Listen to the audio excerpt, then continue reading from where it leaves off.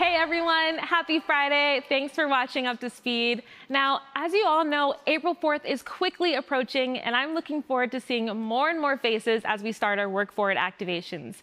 We have lots of exciting new changes at our locations and hubs all around the globe, but here's just a few that caught our eye.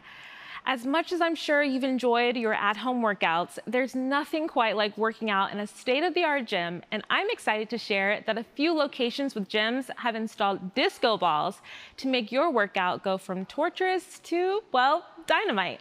I mean, seriously, who wouldn't want to work out under a disco ball? But we've also seen a lot of locations have added a pet spa to give your furry friend a fresh blowout.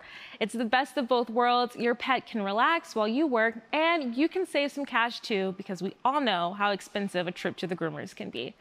And the real estate and facilities team has done a great job improving so many workplaces and stores around the globe. From planting flowers and trees to adding pools and jacuzzis, it really makes the workplace feel like home. But those aren't the only changes we've seen. Our leaders have taken on a lot of new roles. In fact, our CEO, Hans Vestberg, has been moonlighting as a barista. You may see him serving coffee at the Starbucks right behind me, so make sure you get your orders in. And when you're feeling hungry, you'll find Chief Human Resources Officer Sam Hammock making pizzas in our dining hall. Shout out to the HR team, always looking out for us V-teamers, and in this case, our bellies. So as you can see, there's lots of great things in store for April 4th. I know I'll be here bright and early taking my dog Ginger to the pet spa. And moving on to our featured story of the week, producer Jess Bonardi had the pleasure of speaking with perhaps the best known and most beloved member of the Verizon family. Let's take a look. Producer Jess here, and I'm joined with a very special guest that we're all super familiar with. Sorry, I don't typically get starstruck, but thank you so much for being here today. Why don't you tell us a little bit about yourself and how you got your big break? Thanks for having me on, Jess. My name is Check Mark. You may know me as the Check Mark. I grew up in a small, unassuming town. Had a relatively normal childhood for an affirmative symbol. I was doing a lot of odd jobs. Doctor's offices, voting ballots. I knew I didn't want to spend the rest of my life on homework assignments. I felt I was destined for more. Oh, that must have been really challenging. So what did you see for your future? I saw other logos out there making it big, standing out on their own. I'm the universal symbol for getting things done.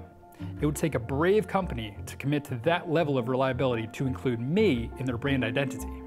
And in 2000, Verizon gave me the opportunity of a lifetime. Can you tell us a little bit about that? I was on top of the world. We were making our mark on the industry. By 2015, it was time for a makeover. I was excited for the new era and to be a visual statement that honors our history and stands for simplicity, honesty, and joy. I was feeling good and looking sharp. It got the attention of a lot of other logos.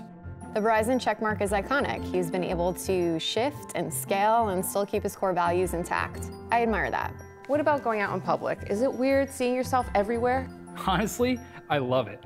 And now that I get to stand on my own, I'm overwhelmed with pride. Plus, I get to be on so much swag. Shirts, awards, mugs, coins, hats. I mean, every time you turn your head, bam, I'm there. But yeah, it's kind of cool. So tell me, what's next for you? Well, I've been working with 5G. Talk about starstruck. I've done some work with Forward Together, Stock Together. You guys love being together.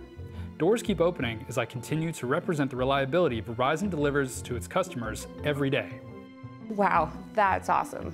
I'm super grateful for Verizon. They've given me incredible purpose and a career I'm proud of. Well, thank you so much for sharing your story. I'll be sure to check you later. And unless you need a rain check. I'm sure you never heard that one before. Nope, never. Let's check back in with our host. Thanks, Jess and Verizon Checkmark. You are iconic. Well, that's all I have today, folks. Enjoy your weekends. Until next time, April Fools.